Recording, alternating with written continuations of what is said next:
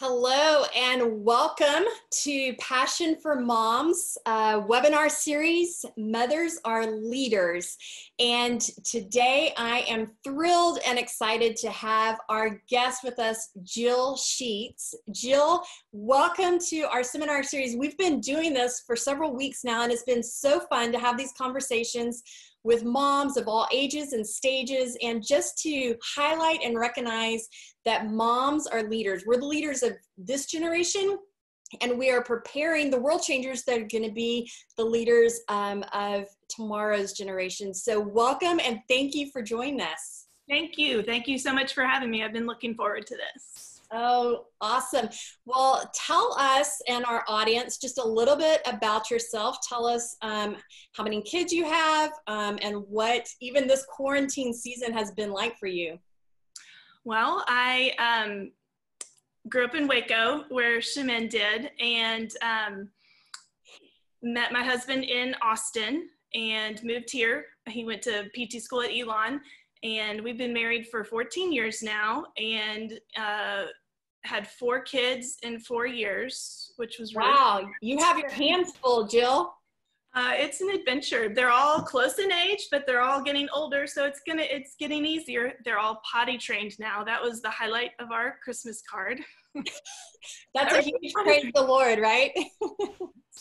As soon as you say something like that, though, somebody's going to regress, and you're just going to regret ever bragging that someone in your house was potty trained. But so we live in Durham, North Carolina, and have for the last 12 years, and attend the Summit Church, and have tons of, my husband's oldest of 4 boys, so there's his 3 younger brothers who all have families here within 30 minutes of us. So it's, all of our family has moved here since we've been here, and it is heavenly.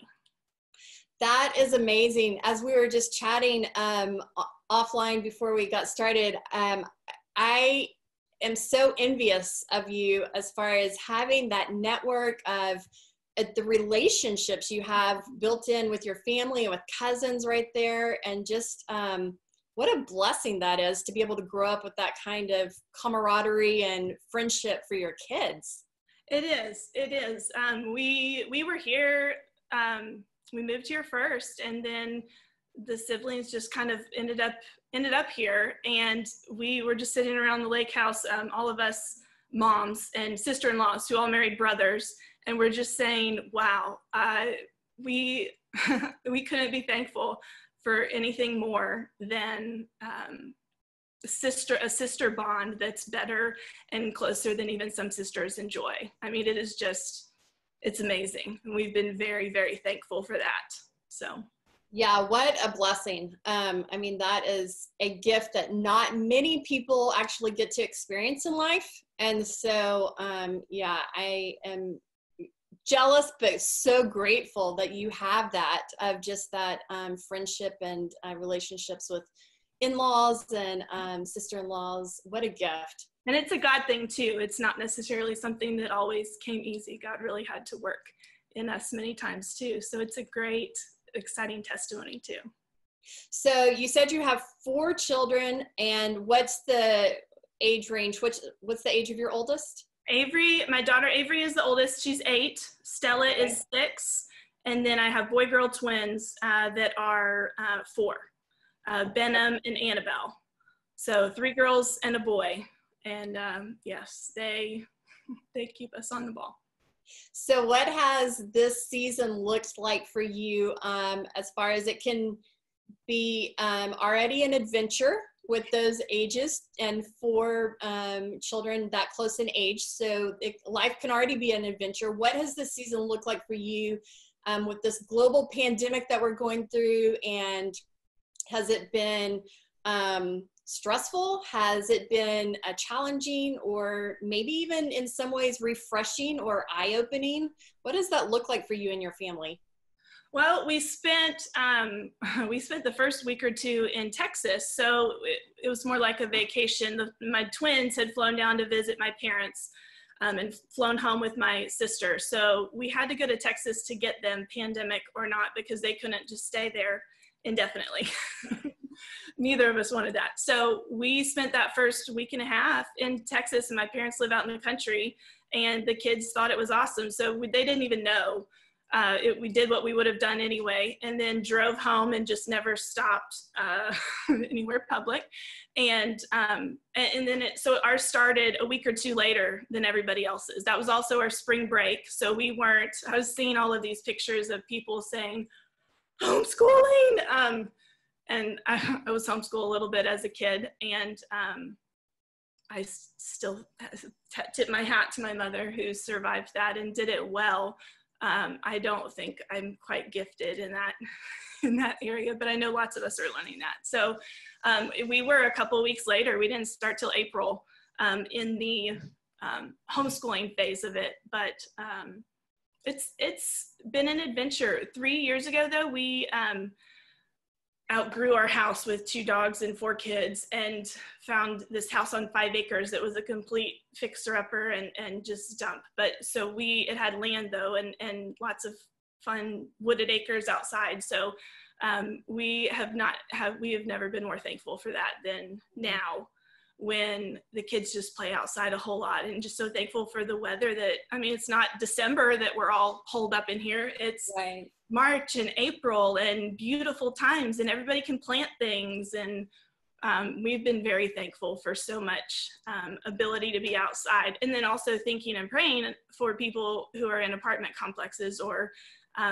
places where you can't go outside safely, or you can't go play in the dirt or dig in the grass and things like that. So we've enjoyed being outside. Mm.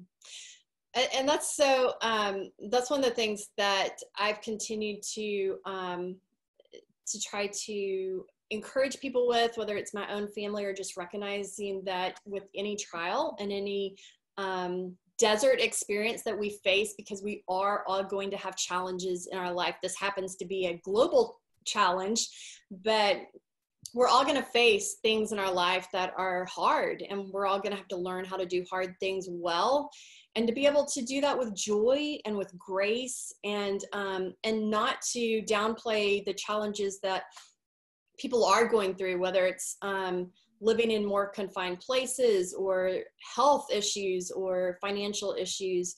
We've walked through those as a family. And so I know it's hard, but at the heart of any trial, we all have a choice in how we face trials, and to be able to choose joy in every situation, and just recognize that God's mercies are new every morning, regardless of the circumstances that we're going through. What are some of the things, so one of the things that I've really loved about these conversations is recognizing that not only are all of us that are moms are wired differently, we have different passions, we have different gifts and abilities. Our children also all have different gifts and abilities.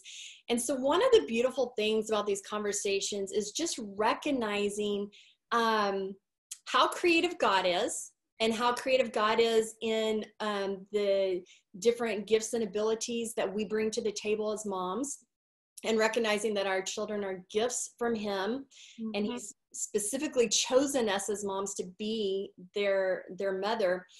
But tell me what motherhood has looked like for you, as far as I know, you were a collegiate athlete, you love adventure. And so what are the God-given gifts and personalities that you bring to the table? How have you seen God orchestrate that in your life as a mom? Whether some of them may be some learning experiences of ways that we need to grow and ask God for help, or we should always show you those really well. Or just ways that, you've seen, wow, this is really fun, and this is great for my family because God's wired me this way to be adventuresome or to be very athletic, and it's been fun as a mom. So what does motherhood look like for you individually? It was fun listening to the newborns conversation that you had, because it was hard going from a yearly review and a paycheck and to staying home with someone who didn't quite talk yet, and then talking to them. I used to joke that God, why did you actually call me to stay home with my kids? Because I don't really like cooking. I don't really like cleaning. I'm not that much of a domestic diva. What were you thinking? And just, I would jokingly say that to people. But then a few years ago, it kind of hit me upside the head. The passages in Job where it says, who are you to question what I've made or what I've called you to? If I was perfectly equipped to that, then I wouldn't need God as much in motherhood. And so it was a big eye-opener to, okay, just because you don't do all of domestic life easily or well, or you don't enjoy it, doesn't mean that I haven't called you to be home and to be present during this time period. So it really validated that. Just God talking to Job and reminding him, I know what I'm doing. I know you don't see it all the time, but. And that can be really challenging for moms. I know there's a lot of moms who, stay home with their children. There's a lot of working moms that continue with their career and navigate juggling being a new mom and having a career. But I've found that for a lot of moms, when they do make that choice or God calls them, as you said, to stay home for a season, that can be really challenging and hard, especially if you're very career driven or having to make that adjustment, like you said, of those adult conversations and then being brought into a season maybe you don't feel as comfortable in, or it's a learning experience.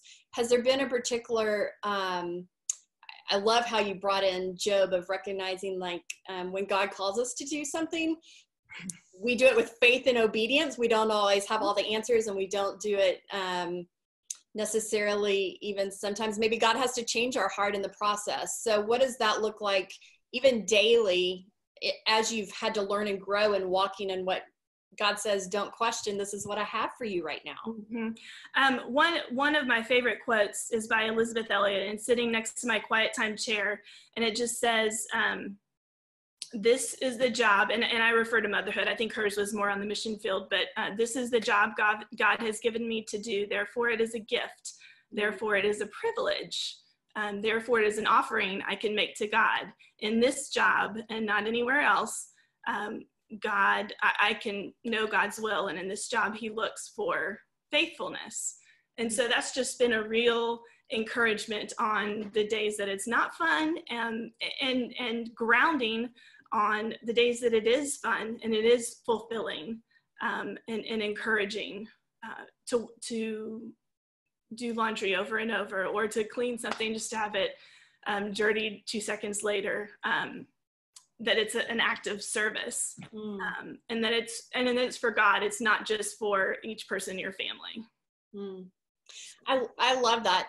I love how you brought in that it's an act of service for God, because if He's given us these gifts and they're not ours, but He's asked us to steward this gift well, then I love approaching motherhood with that servant's heart of recognizing, we're not doing it for our glory. We're not doing it for our kids' glory. We're doing it for God's glory. So what a beautiful picture of just recognizing the purpose of motherhood, and that calling of it being I wrote a book recently of a high calling, because recognizing that, this calling is from God. Even having these children are a gift from Him. And so recognizing that our purpose is to bring Him glory in that. I do have to kind of chuckle whenever you said that you weren't necessarily a domestic diva. Now, I do have a cleaning obsession. I'm a little like Monica on Friends, and being very OCD on loving everything in its place, facing the exact right way. So I'm very obsessed on the cleaning front. However, on the cooking, I can totally identify with not being wired, not loving it. I've even tried to trick myself of putting on fun music and pouring a glass of wine, thinking that this is going to somehow make me turn into loving cooking, and it hasn't worked. Brandon But I'm trying. Yes. I said, Brandon, maybe when we were newly married, maybe if I put a TV in the kitchen, it'll like make me want to hang out in there more, and you know, I can watch a favorite show. And he's like, well, that didn't work. So keep trying. Yes, I'm trying. But you know, we all have our gifts and abilities, and that, you know, some people. What is God currently teaching you right now? Well, it's interesting. He teaches stuff all the time. I feel like there's been big themes, maybe in my 20s or the first 10 years of marriage. I feel like it was margin. Like when Brandon first asked if I could hang out, like our very first time we ever spent time together, he said, hey, could we hang out one night? And I was like, yeah, I think I'm free like next Thursday. And this was Tuesday of the week before. And he, seriously? And so then in getting married,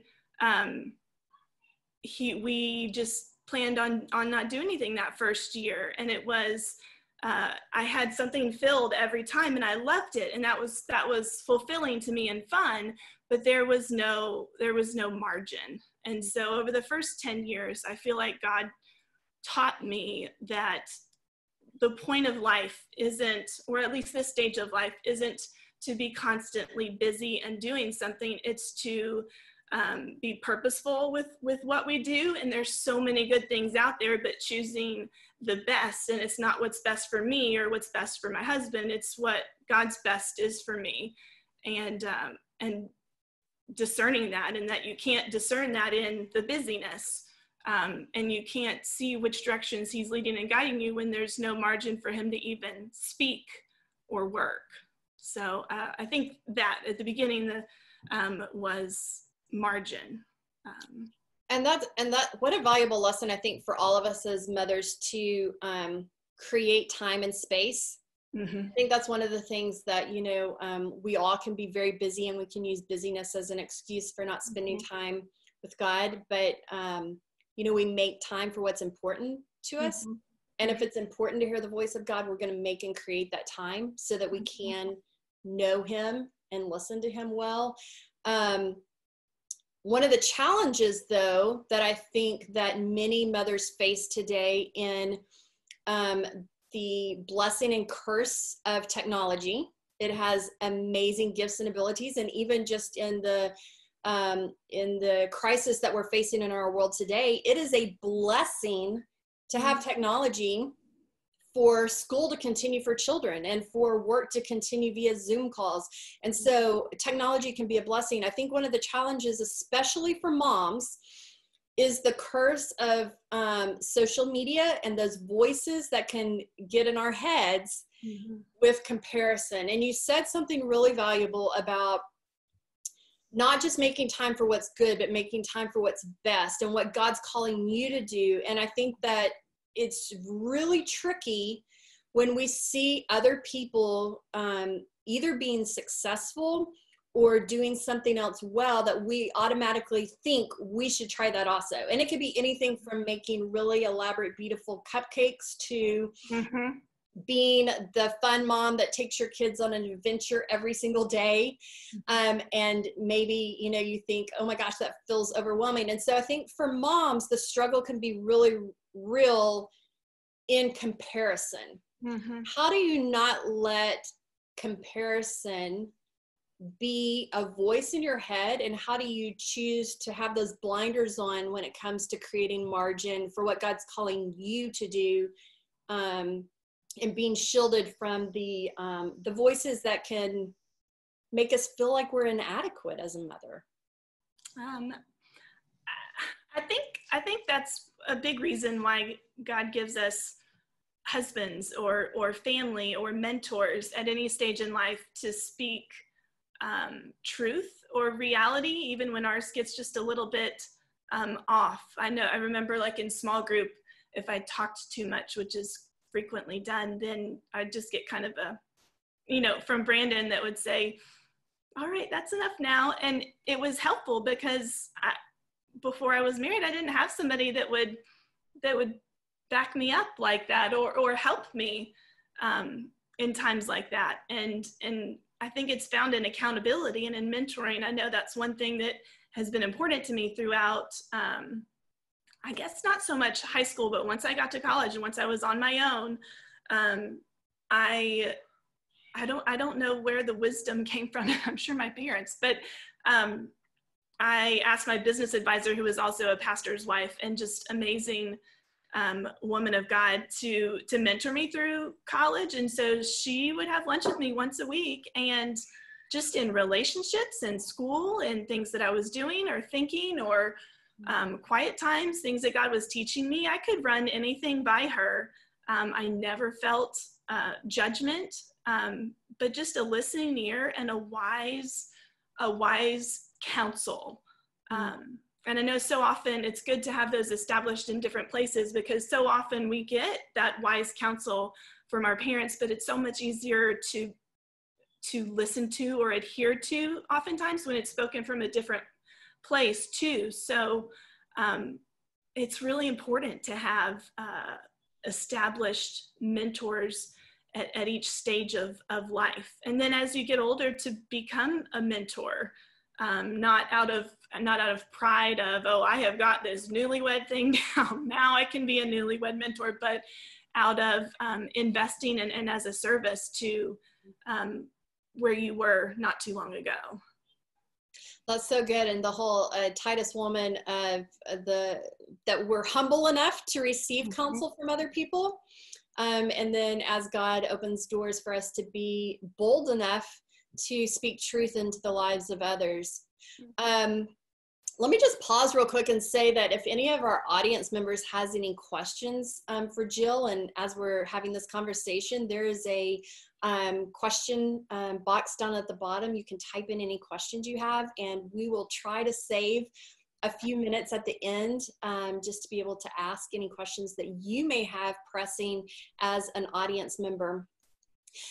Jill, one of the things that as you create that margin in your life, and as God may call you to do something that he's not calling someone else to do, and listening to the voice of God, one of the things that as I've watched and observed your life over the last few years is you've been intentional in your community.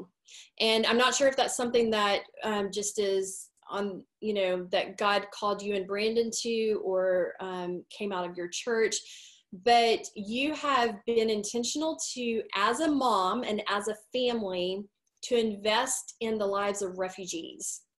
And what has that looked like for you? Because I know for many people that can be scary, it can be intimidating, and it can even be something that we shy away from because we don't know enough, or, so, and I'll say even as a mom of young children, oftentimes we want to shield and protect our children and be guarded in who they rub up against, right, at those early ages, even maybe just different parenting styles or different things that we want to expose them to.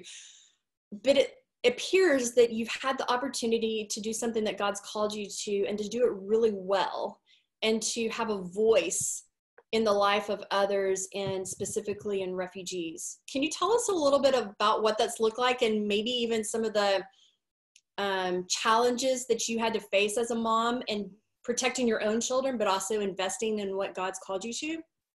Well, that's really encouraging to hear you say doing well. I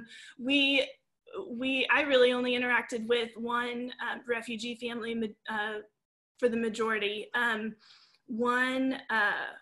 As I was talking about with margin, one of the mainstays over the last, since I've had kids, has been a women's Bible study. We're actually all for everyone, but a Bible study fellowship, a women's group. And so I started looking for something that was during the day. And it actually, 4 years ago, we were studying the book of John, and I was just telling someone else about Bible study fellowship, and just saying, you can't go through studying the Bible at that depth and with that much intentionality without being changed. You can't be in and attend BSF without being changed. And at that point in life, that's what listening to God and having margin in life was what he was teaching me. That was when the twins were 6 months old, and I had a 2.5-year-old and a 4.5-year-old, and was pretty postpartumly fried.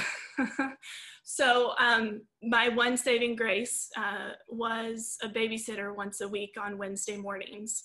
And so I had 5 hours that kept me sane. And I was selfish with it. I tried to do the best that I could to recharge during that time, because then I was much better for my family, to my family.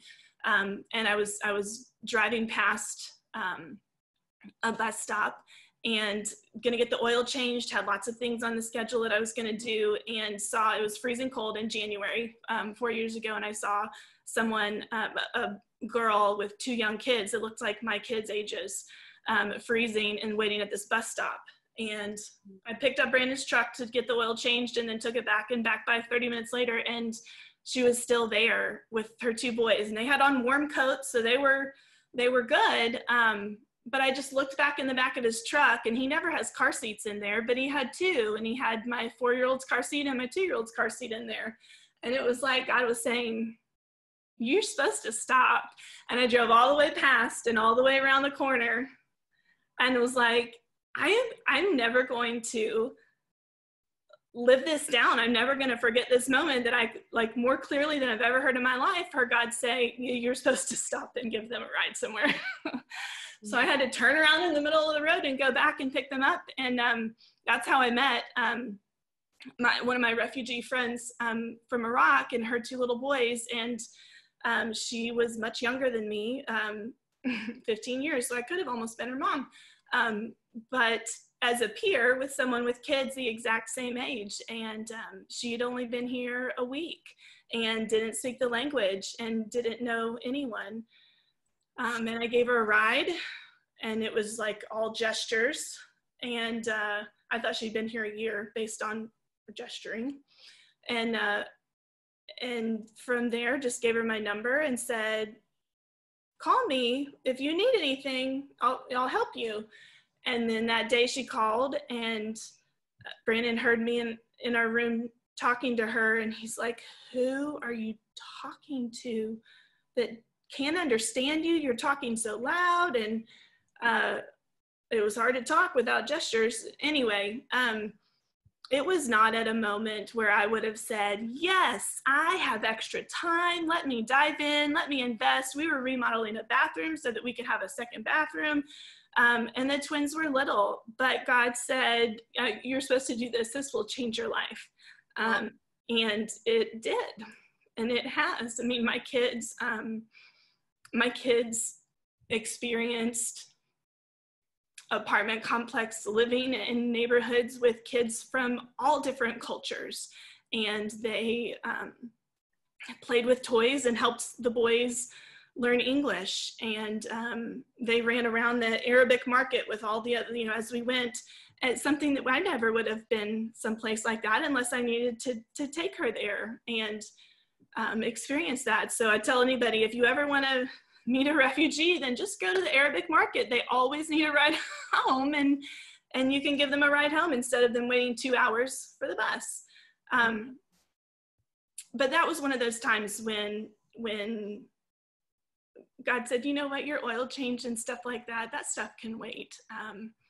But obeying what I say is more important. And my kids have learned a lot through that experience. I remember them sitting in the car, and Avery wasn't even, she'd known about Christ her whole life, but wasn't even a believer at point 4 or 5, and just looking through her storybook Bible and telling the little boy about it. And she goes, Mom, he is just not even listening to what I am saying.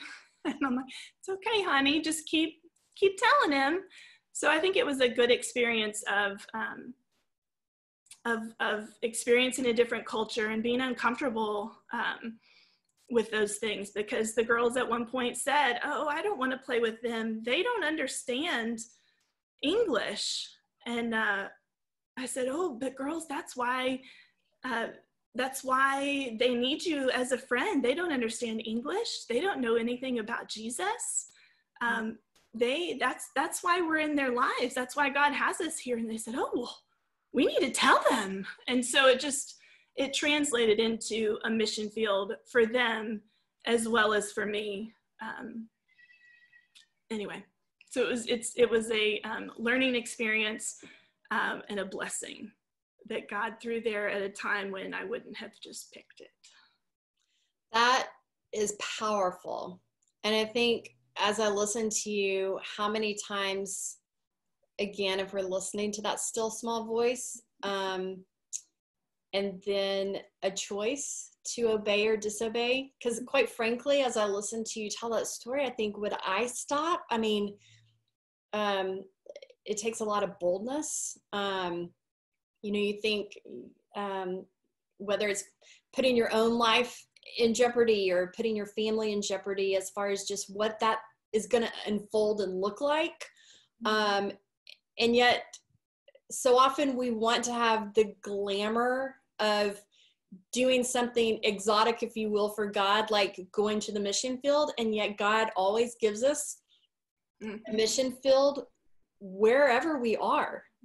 Regardless of where we live, we have a built-in mission field, and that starts in our home, but then it explodes in the world around us and in our communities. And what a beautiful testimony to listening and obeying God, but also just being bold to walk in that obedience and to be a light that shares who He is with others.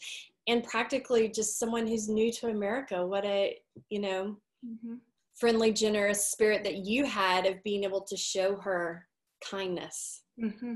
Well, it may be one of the only ways that they see Christ. And I would love to say that it's ended in her coming to know the Lord and her boys, but they've moved on, and it's not necessarily that we've had the opportunity to we've shared Christ with them, but for them to accept necessarily, but it's faithfulness in planting the seed, and then in watering it, and then in being there. And it's a relationship that really doesn't give you back much of anything, but it teaches you in so many things.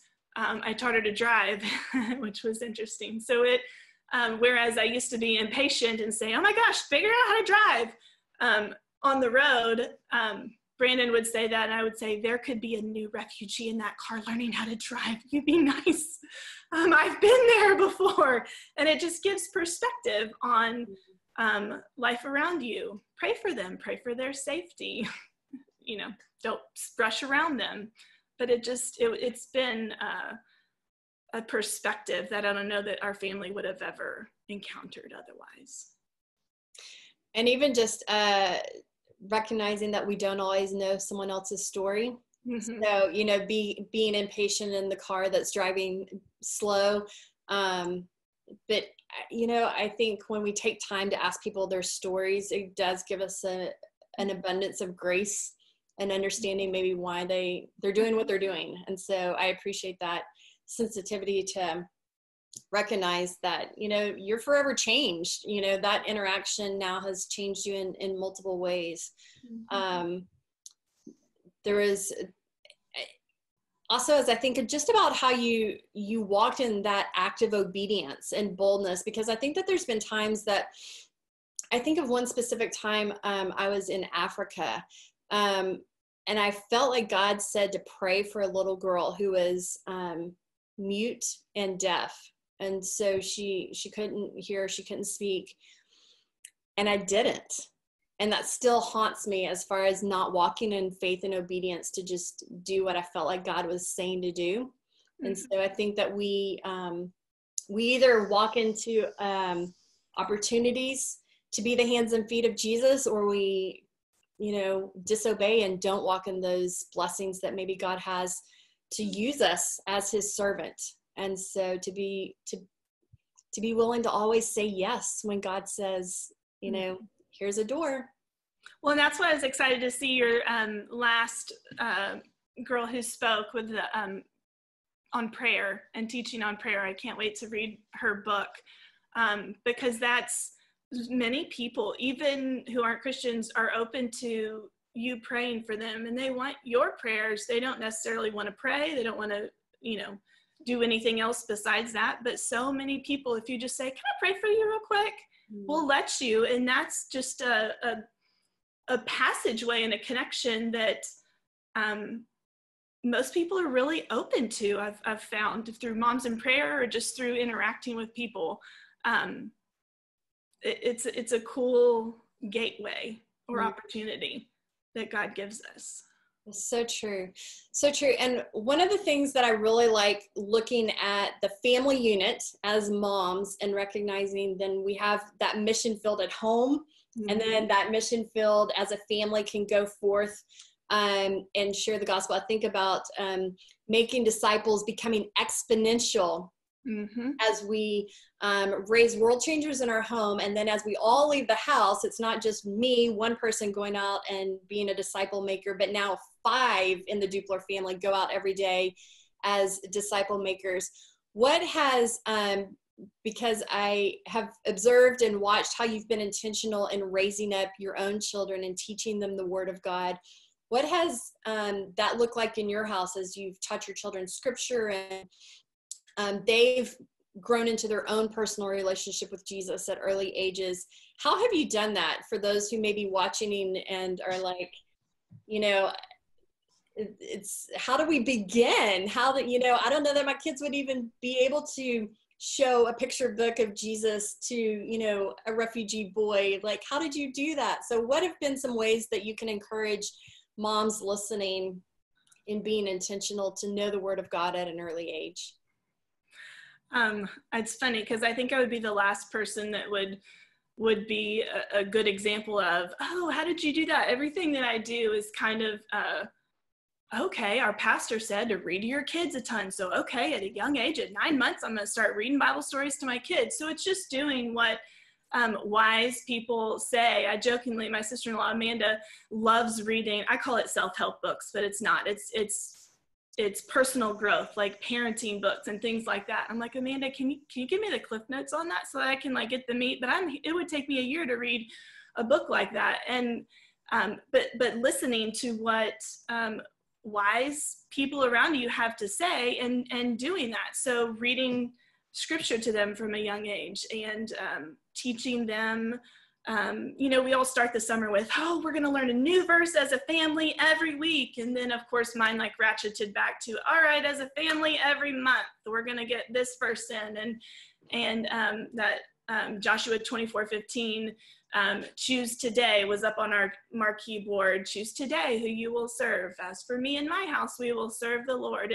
And all the kids learned it. And then I remember my little 6-year-old, probably 6 months ago, just saying, Stella, you're choosing whining right now. Choose today who you will serve. And she goes, oh, Mom, I know that verse.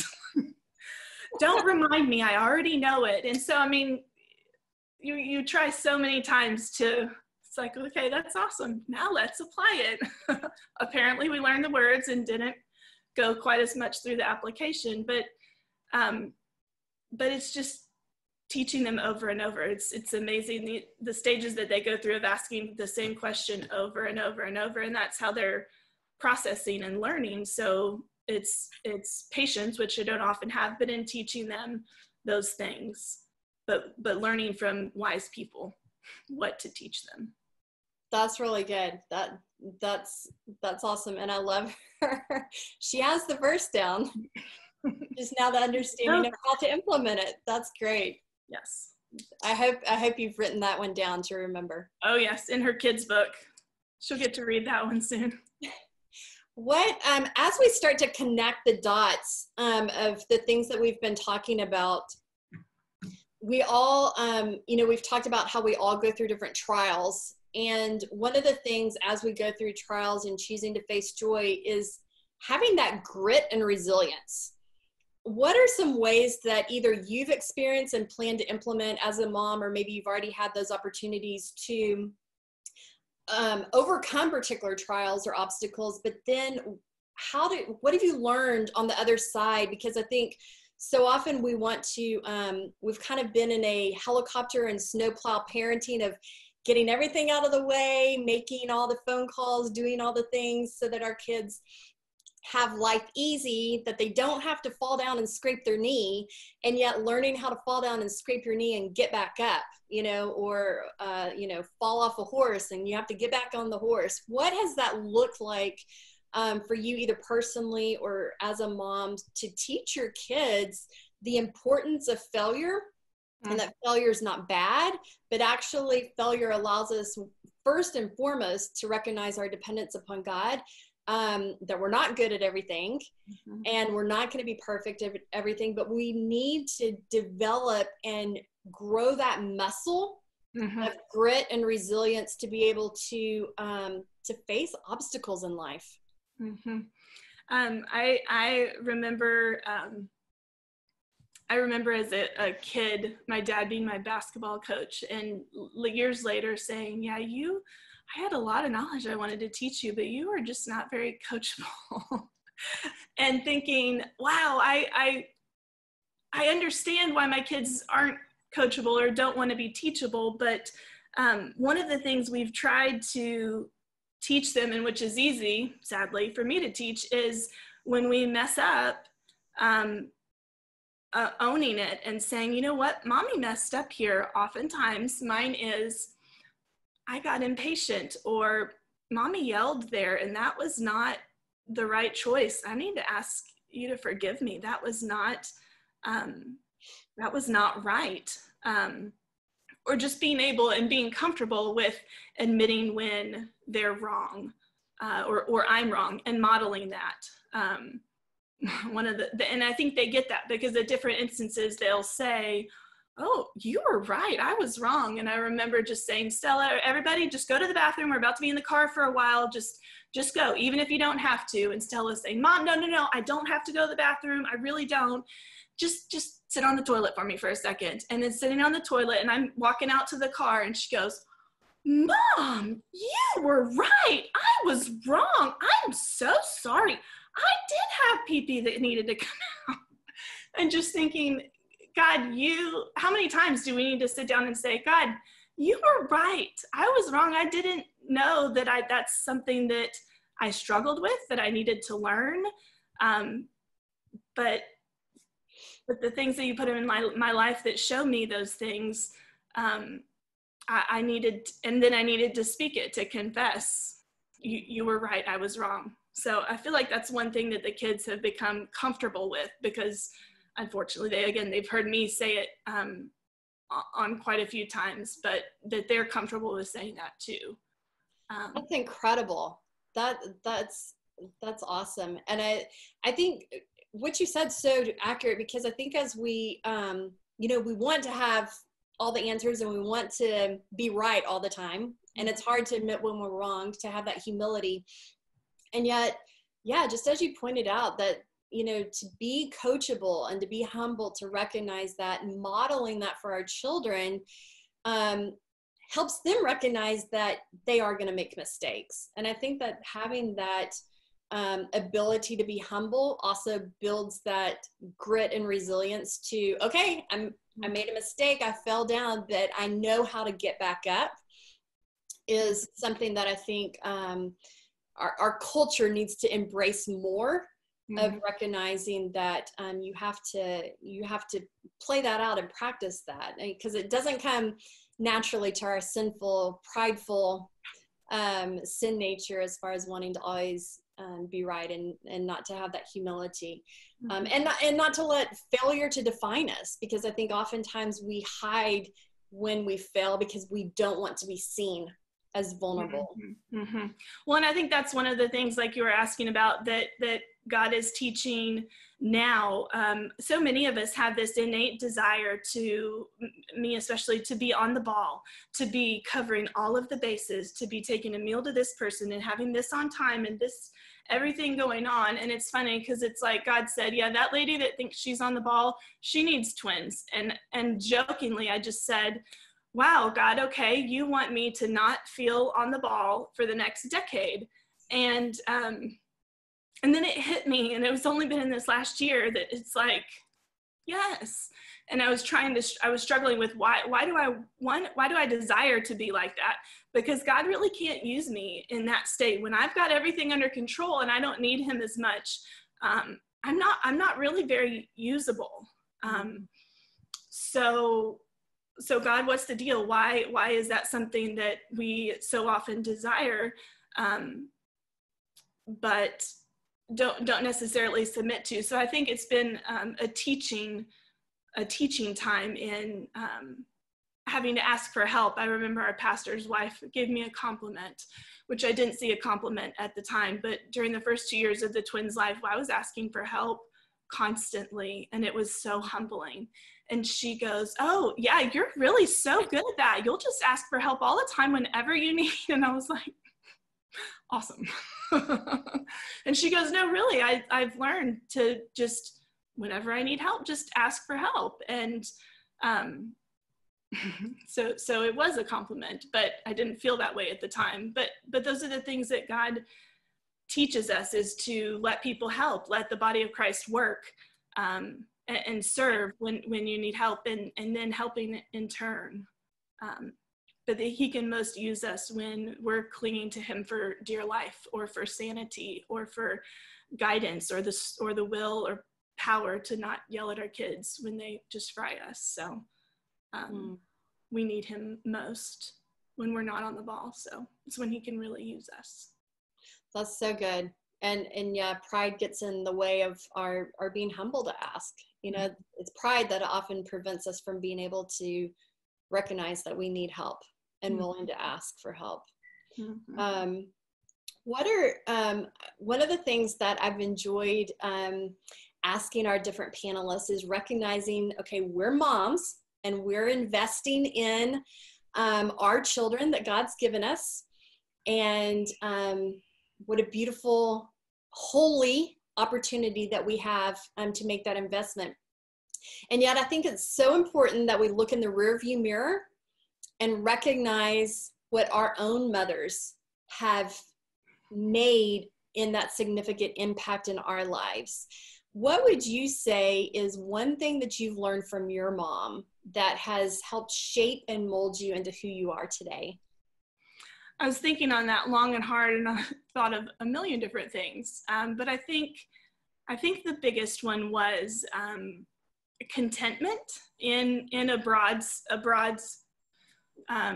sense, because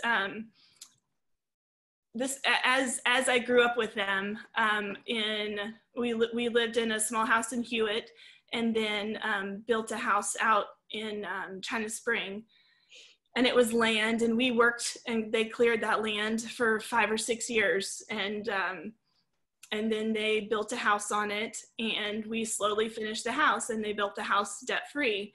And Mom always tells the story of, yeah, there was a house for sale about 3 years into owning and clearing that land that I wanted so bad. And your dad just said, "Cindy, I think we just need to wait. I don't think we need to get another mortgage, and let's just keep going on this route." And she goes, "I dug my heels in. I wasn't really excited about it, but I submitted." And I've never been more pleased that I did that. So just in learning from the ways that, waited years and years through clearing land and through building a house. And she jokingly says, "I just now 20 years later got the last crown molding I wanted up there finished."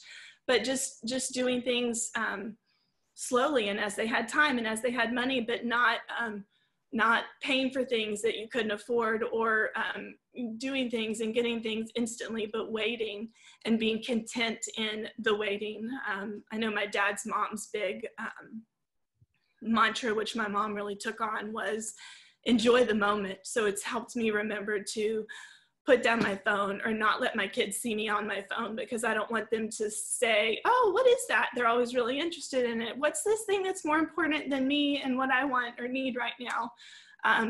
But to enjoy the moment and to be in the moment, and snap a picture here and there, but to live it and to retell those stories 50 times when we get old and forget we've told those stories, but to have experienced it to the fullest in that moment. So I think my mom has really taught me contentment and patience, delayed gratification, and learning from others. Yeah. And what a great example of also doing hard things and having the grit and determination to stay the course, and that being a very long, drawn out process. Also, another thing in listening to you say that is the protection and the walking in obedience of what your dad had said, he felt was the right thing to do. And just that, I think sometimes, not to go down another rabbit trail, but I think in today's society, are arching our backs as women in thinking that the word submit is a bad word, and recognizing that it's really a protective word. And when we have to submit our lives to God, and even as women, we have the opportunity and the protection and privilege to be able to walk in submission to our husbands, because then that's a protection that we get to, I think of it as a luxury, that God, our husbands are called to be accountable for their families. And so, I see that as a luxury as women, that we have that protection when we walk in obedience to what our husbands, feel God's calling them to do, and to be able to walk in that protection. So not being a bad word that our society wants to label as a negative as women. As we begin to just wrap up this conversation, I've learned so much from you. I'm inspired by you, encouraged. And as we as moms embrace this whole idea that motherhood, mothers are leaders. Motherhood is the opportunity to invest in lives that are going to be CEOs and be teachers and nurses and doctors. And we have the opportunity to have our fingerprints, by God's grace and mercy, to help shape and mold these world changers. What is it about embracing motherhood as leadership is important for our world? Why is it important for the world to view mothers as a leadership role? I mean, I think in general, it's funny, I always thought stay-at-home moms laid in bed and read books all day. I was a little sorely mistaken. So when the twins go to kindergarten, I'm sure I'll try to live that one out. But it's just, I feel like it's just deemed, and I even catch myself slipping into it, as menial or less important. But so often just, I feel like it's me or our culture missing the big picture of, like you're saying, the unit as the family, and a strong marriage or a strong servant example to them as a way that God leads our families and leads our lives and grows them to who he wants them to be. Yeah, and just kind of piggybacking off of that, one of the things that I think you've described remarkably well is the whole idea of servant leadership. Because I think that you've given several examples about how to be a servant leader, is being able to ask for help, to be humble, to teach your children that, I was wrong. And so as we develop that grit in life to do hard things, to choose joy, I think servant leadership is something that stands apart from what the rest of the world describes as a leader. Because often in our culture, we can see a leader as, charging full steam ahead and having the ideas and being the voice and being the loudest person in the room. And yet Jesus modeled for his servant leadership. And quite frankly, the people that I admire the most and that make it on the, that top 5 list of people that are my heroes in life, really model servant leadership. what does that look like for us as moms to walk that out as servant leaders as we raise the world changers that we've been given with grit and grace? Mm-hmm. I mean, I think Brandon, I feel like, displays this really well, but Christ teaches us through his example humility, and that as leaders and as world changers, we what we have to say, what we have to share in sharing the gospel isn't palatable without humility. So while we're desiring to raise confident kids who know who they are in Christ, who are confident in the way God's made them uniquely, and who are thankful for that.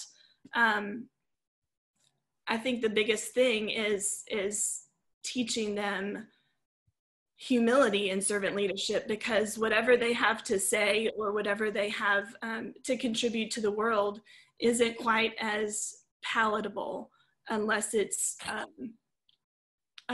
couched in and clothed in humility in the way that they say things. And it's funny because you see the way that you do things or the way that you teach things come out in small versions, and it comes back at you and you're like, oh, let's tweak that a little bit, or maybe I'll get that right with the next kid as far as teaching or training it. But in the way that you humbly coach, I guess, instead of, my personality is so much of a dictator parent that just says, you need to do this because I said so, and because this is the right thing to do. Whereas Brandon comes at it from more of a humble